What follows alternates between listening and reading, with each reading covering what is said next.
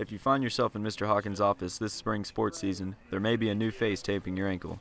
James Berry spends half his day as a student at Olathe North and the other half as a trainer's assistant to Mr. Hawkins here at Olathe Northwest. I'm really interested in the beginning years of being a certified trainer for a pro team, such as like the Royals or the Chiefs or anything like that.